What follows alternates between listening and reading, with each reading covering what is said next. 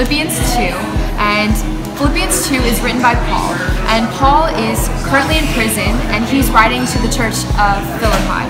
And in this, I really wanted to focus on verse 3 and 4, which says, "Don't be selfish. Don't try to impress others. Be humble, thinking of others as better than yourselves. Don't look out only for your own interests, but take an interest in others too." This is so important for our church and our students today, because it is so easy to get caught up in worrying about what you look like and how you act and what our social media looks like and if it's presentable to others. And I think also in the era of technology, it's become so easy to get wrapped up in our own image and our own importance and how many followers we have and everything. But we really need to focus on that that's not the point of why we're here. That's not the reason for living our lives day to day. And in here, I know that's something that I personally struggle with for years, and quite recently as well, is I focus and I try to earn the affection and the approval of others. But ultimately, I've learned that fails. It is not, it's not something that we can build our lives upon. It's not something that we can make our foundation, because we will ultimately crumble if we put our identity in anything other than Christ.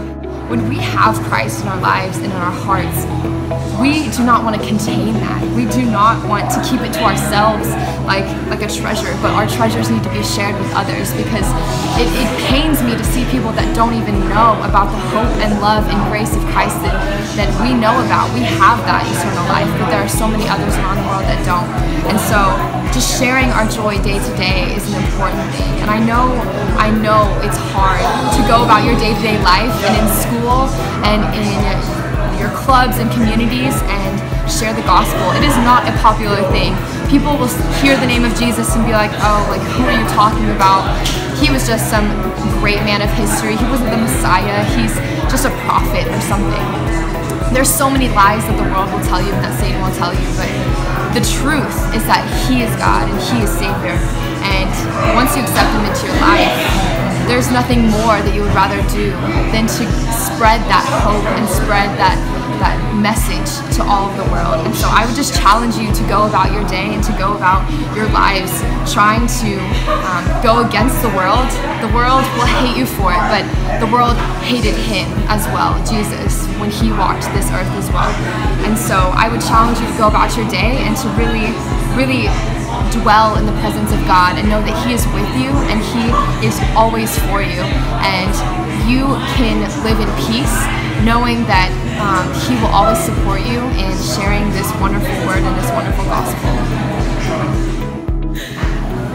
Alright, so in Philippians 2, there's two verses that stuck out to me like the most out of anything, and that's Philippians 2:14 and 15.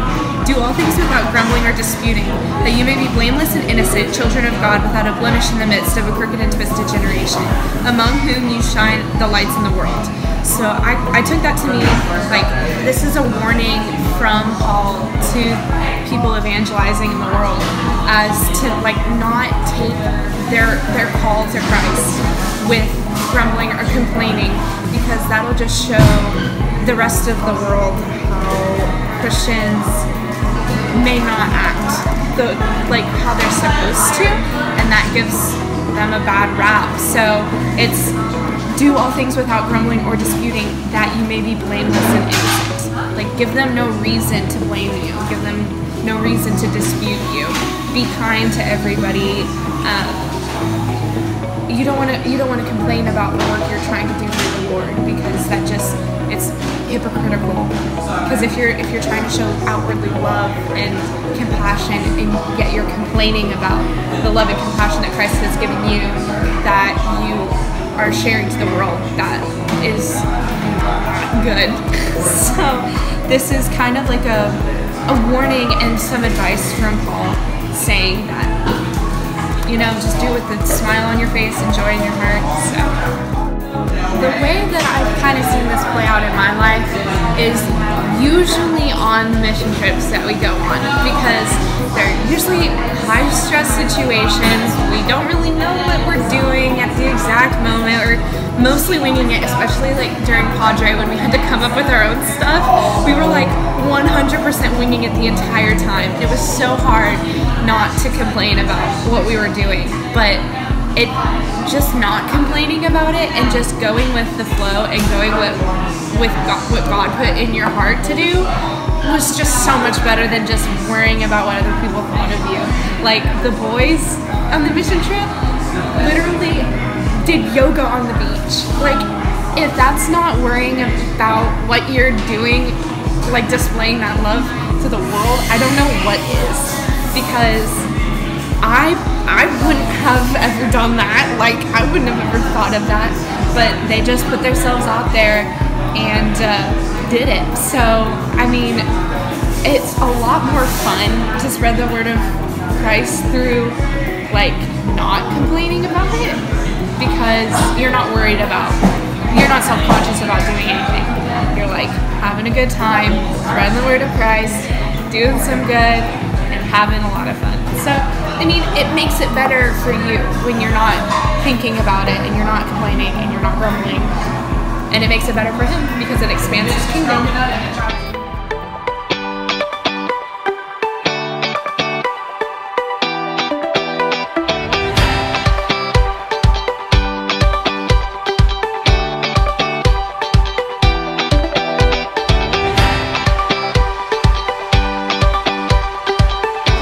Miss Hayden, what does it look like for Jesus to be the light of your life? I think that it's awesome that he is always consistent even when you can't feel it. I've seen it in the hard times when I feel like he isn't there, and then maybe like a little bit later in the day I'll realize that something has happened and that it was him all along. What's made the decision for you to make him the light of your life?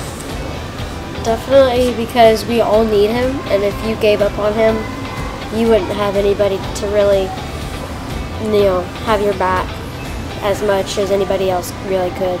I've definitely seen him be my light in my journey with cystic fibrosis. I've definitely seen him working and motivating me to get my stuff done so I can be healthy.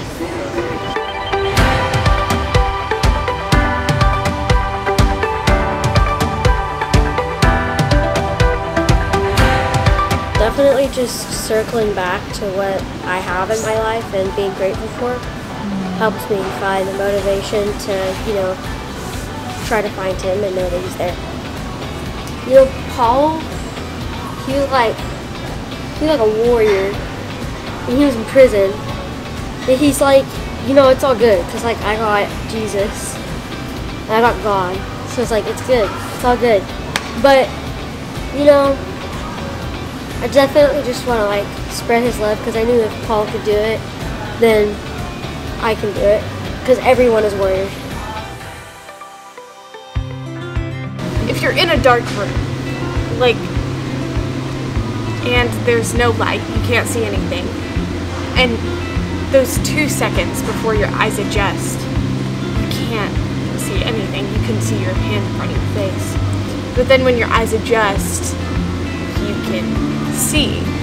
And what I think of Jesus as is that adjustment. He lets us have that adjustment to the world around us, and he is the life that lets us guide and walk through our life, because he is the adjustment. Without the eye adjustment, we would not be able to see anything, and we wouldn't be able to live our lives just in the pitch black. But with that, we can see and we can walk through our lives knowing that Jesus has let us have that adjustment, and he is the thing that lets us see.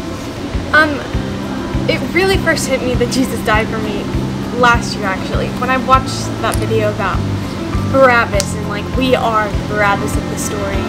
He is the one who saved us, Barabbas. I always learned about it when I was younger, in Sunday school, oh, Jesus died on the cross for me. That's cool. But I never really comprehended that he died for me. and he died because I have sins and I've done things wrong in my life that I regret.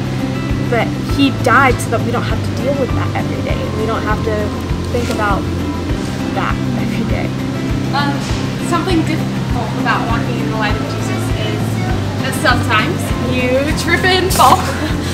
But the light always helps you get past that and just see the real, like, Jesus part of it. I am the light of the world. Whoever follows me will never walk in darkness, but will have the light of life. John 8:12.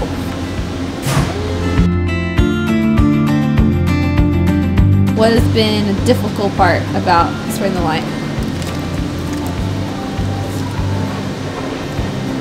You know, it's hard because you want to make sure that you're saying the right stuff and you're giving the right advice so people will believe you. Do you ever fear being judged by friends? Yes. I'm afraid that they won't like my life. Gotta believe that other people have the same feelings too. Like they're not always right and they're wondering like, oh, well, I wonder if my shade is as good as everybody else's. Or I wonder if my light is as bright as everyone else's, and you worry, but you have to believe that you're okay. If someone says something that hurts you, then you can respond with silence, because, I mean, it's better than just fighting fire with fire. And instead of fighting fire with fire, fight fire with Jesus. When Jesus was on the cross, he was quiet. Everybody was like roasting him and calling him mean names and spitting on him. But he didn't respond. He was silent because he was talking to his Father, praying to him and just listening to what he has to say instead of listening to all the negative thoughts that everybody else has to tell him. So it's saying like you can keep up with it because you've got Jesus.